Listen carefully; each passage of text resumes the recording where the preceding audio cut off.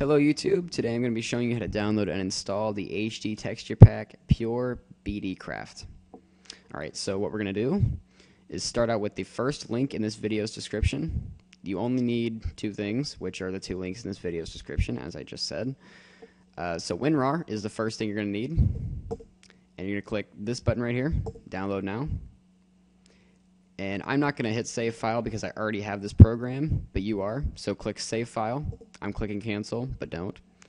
So you can exit out of that. You don't need that anymore.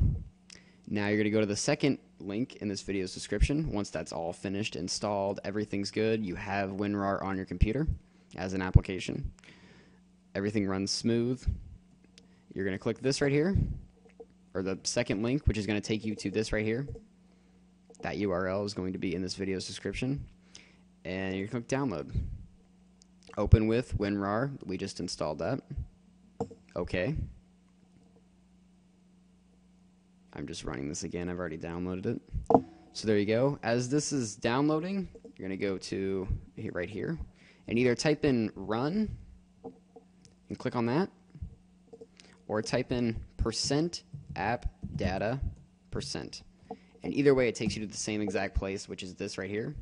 Click on your .minecraft, which is the first thing in that row of files, and drag this to the side if you have Windows 7. This only works for Windows, by the way. I'm sorry, I don't have a tutorial for Macs yet. I should have that coming up in the next few days. Okay, so you can exit out of this now, and you're going to have these two. You're going to have your WinRAR and your .minecraft right there. So this folder is empty, the texture packs, that's what you're going to click on. And you're just going to take this and just simply drag it. And it's going to export, or I think that's it, or sorry, extract to this file right here. And once you have that in there, it's in texture packs and it's just sitting there. Exit out of both of these. You don't need these anymore. You just open up Minecraft, wait for it to load, logging in, and there you go. It's already different. You click on texture packs and there's the default look, and then that should be right under it. There we go. Done. And you can start up a new world, play, whatever you want. It's yours now. So like, rate, comment, subscribe. I guess that's it. Thank you for watching this video. I hope it helped you.